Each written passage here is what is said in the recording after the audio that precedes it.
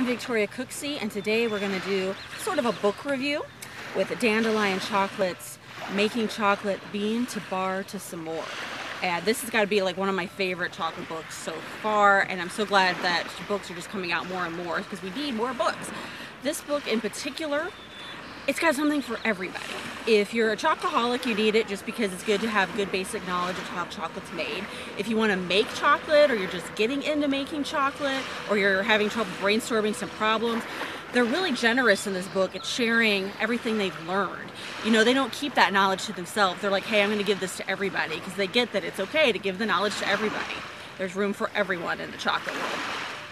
So you're going to learn different machines you can use, how to kind of fix machines up to make it work better. If you really want to go extreme, what are the more, upscale machines to go for. Along with that, if you're just into picture books, okay, this book is like gorgeous pictures throughout the whole book. So it's almost like a coffee table book, but a little bit smaller, so it's handier. And then what I really like, because I'm into food and cooking and baking, the back section, here's a picture of the brownies, and I have made these brownies and they're amazing with like cocoa nibs instead of nuts. Pretty awesome. But the baking section of this could be literally a book unto its own. And it's something we've been needing, because as we move into the craft chocolate, specialty chocolate, luxury chocolate realm here, chocolate from different origins, as they talk about in this book, it doesn't behave the same way in every recipe. They all taste different. As we as chocolate tasters know, you get nuttiness, you get fruitiness, you get all these different things. Which recipe? What chocolate? So this is going to give you a good foundation of recipes to start with, to start experimenting, and something I want to see more of in books, a lot more recipes using craft chocolate.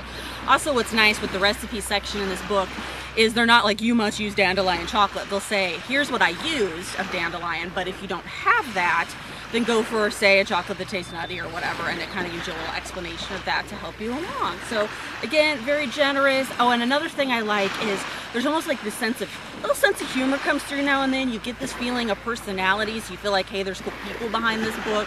So all in all, if you don't have it, you need it. It's a great gift. It's great to buy for yourself. I think it needs to be part of every collection.